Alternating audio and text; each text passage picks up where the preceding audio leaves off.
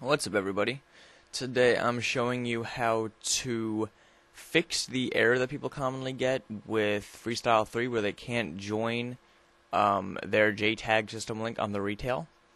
So your first step to fixing this is actually going to be in Dash Launch. You're going to want to go down to your network settings and make sure that devlink is disabled.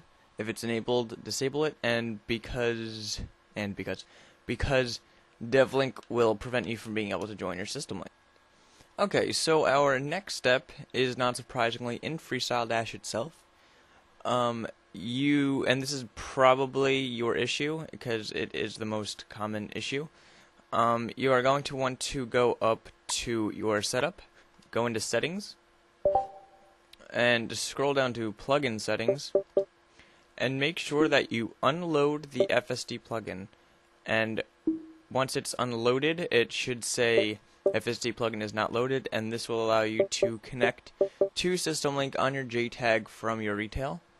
So hopefully this helped some people, and yeah, stay tuned for the next video.